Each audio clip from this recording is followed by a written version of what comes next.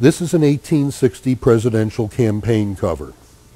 It shows the 18-year-old young Lincoln, and if we look up here next to the 1857 stamp, we can see an image of young Lincoln on his barge flatboat. They're never quite that tall, and they were a good bit longer, and he's going down the Mississippi.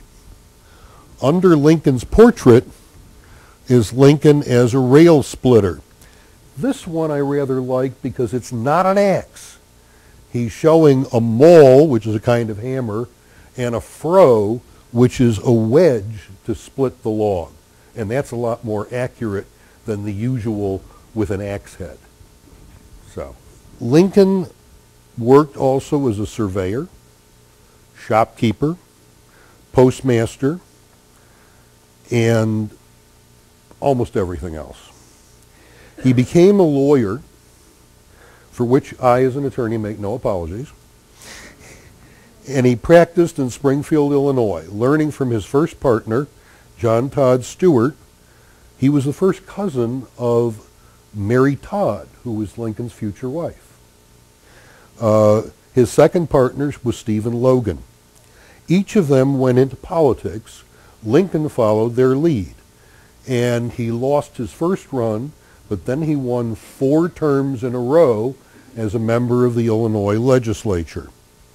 He also kept his practice going and took young William Herndon in as his junior partner.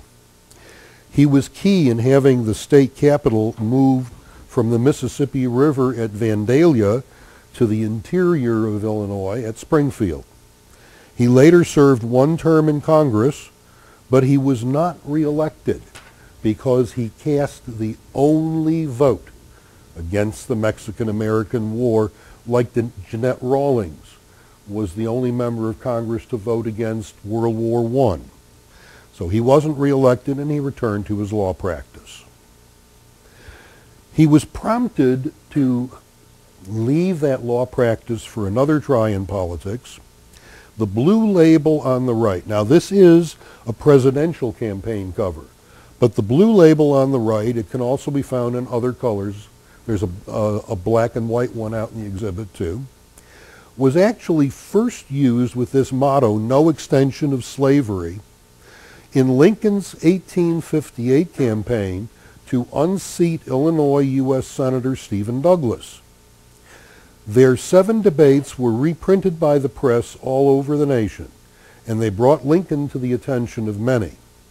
In one of them, he is really noted for saying, "A house divided against itself cannot stand.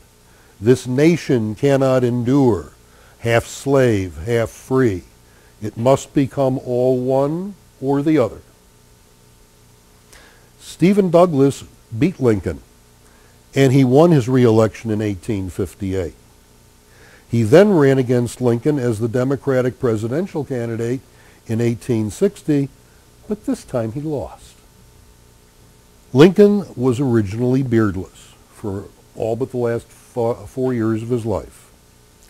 This Lincoln campaign cover with a 10-cent stamp paid cross-country postage between the West and the East.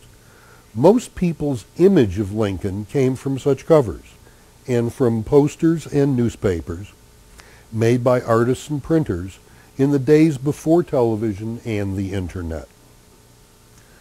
Another losing opponent, Bell, joined the Confederacy and was considered a traitor.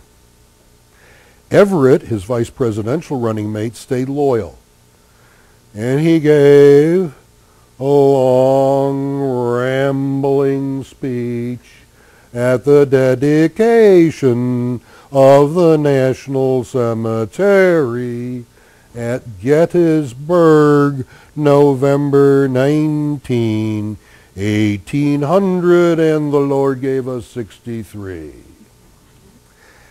Lincoln's much shorter Gettysburg address has survived in our memories, while Everett's is blissfully forgotten.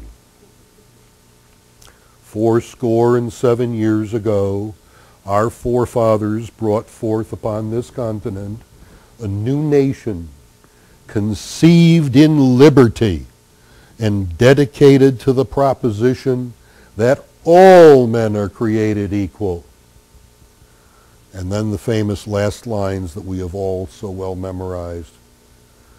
And that this government of the people, by the people, for the people, shall not perish from this earth. Breckinridge was vice president for the do-nothing president, James Buchanan. Breckinridge also lost, and his sympathies are shown on this campaign cover used with Confederate postage.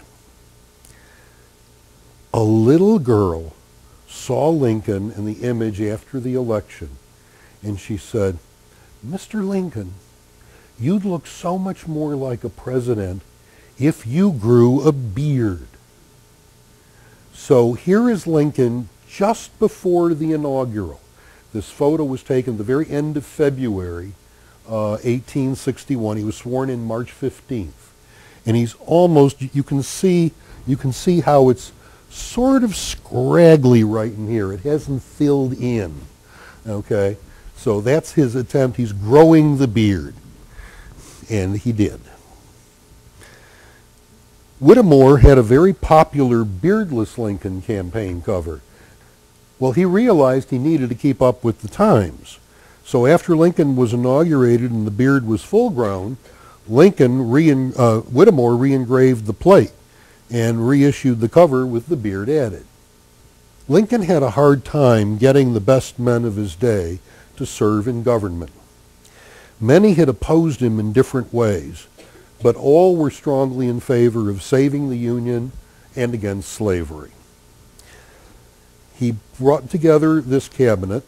Author Doris Kearns Goodwin wrote a book called A Team of Rivals. For the most part, the cabinet members did perform well and serve the country well. Unlike large government today, there were very few people or agencies to perform delicate or secret tasks for the president.